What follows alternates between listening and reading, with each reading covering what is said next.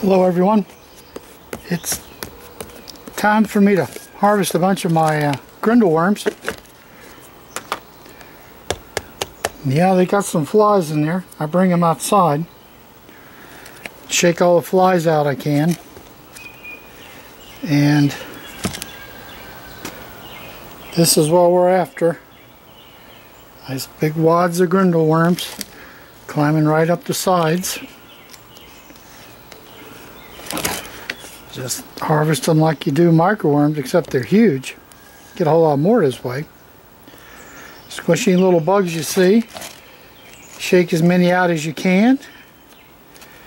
Pretty soon, you know, nothing else, you keep the number of adults down to a minimum so they don't become a problem. Add some more food. Quick little spritz of water. Onto the next container. Here's what it looks like. I know people are always telling me, oh, I grow them on the soilless thing. I've never seen anybody actually have very many worms though in the soilless. Now where they could just take their finger and just wipe up just tons of worms like that. So I took a soilless container that I don't think had any worms. I didn't think there was any worms in it at all. That I bought at an auction. I thought they'd all died. Maybe there was babies' eggs or I don't know. But it's been coming back. I got 4 of these. But doing 2 of them is going to have me in good shape. Give them a bunch of.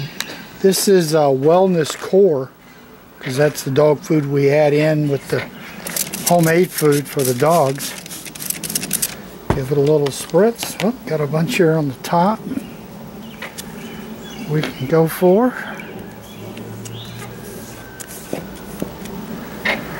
Grindal worms are bigger than brine shrimp, smaller than white worms.